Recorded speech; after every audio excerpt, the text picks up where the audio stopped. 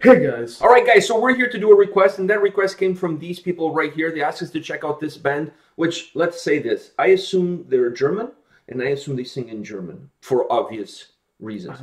I have to tell this story. I went to see Soulfly, and there was a guy there that I know, that I've met at other shows, and he was there with two German buddies, right? And we were talking about soccer, we were talking about all sorts of stuff. But Actually, we didn't talk about Manshaft. I mean, we talked about soccer, but not specifically the Manshaft. I mean, it was the first time meeting them. I didn't feel like bringing up the Manshaft would be the best way to sparkle a conversation. That's what German people are most proud of. Of their Manshaft? Oh, I'm sure there's not one single German man that's not proud of his Manshaft. I highly doubt it. But anyways, what I kept mentioning to them was Das Auto. And then it was funny, as they were leaving the venue, like as we were leaving the show, and I was walking to my car and they were walking, I don't know where they were walking to, I remember they said to me, "Hey, see you at the next show." And I said, "Das Auto!" And then I heard them laughing as they were walking away, probably thinking, what a stupid Canadian, you know, what an idiot.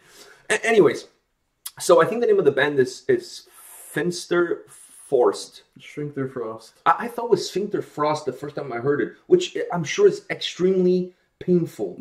Like, I mean, Finsterforst would be extremely painful. Like, really painful. That's like natural. That sounds like a disease, though. It sounds like a name of a death metal band. Finsterforst. Or like death metal, folk metal. Yeah. You know. Alright, so the name of the song is funny too, because the first time I saw the name of the song, I thought it had something to do with my dick frying. But Mach Dich Frei. Yeah, like somebody lighted a match in my dick fried. That's what I thought. I'm like, Finsterforst, and then you lighted a match in my dick fried. I mean, this song already from the beginning is starting off well, as far as I'm concerned, and we haven't even heard one single note. Are you ready to check out these guys? I mean, people have been the people requesting this video. They've been like on us requesting this for the last, I would say, 2 months at least, maybe longer. So this better be good. Yeah. Otherwise, somebody's sphincter is gonna freeze. All right, let's do this.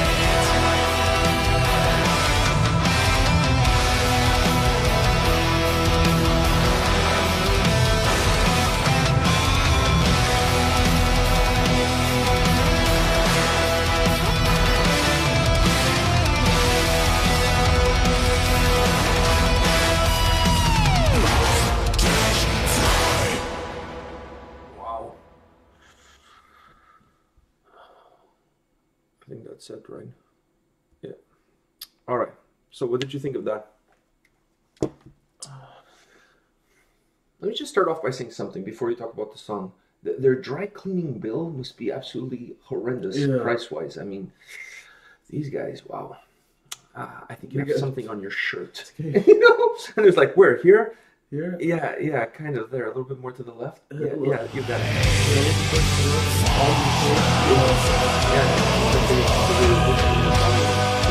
And then in between breaks, Wear like a white shirt and just go roll around in mud. It looked like oil. It didn't look like mud. Anyways, regardless, what did you think of this song? It was so...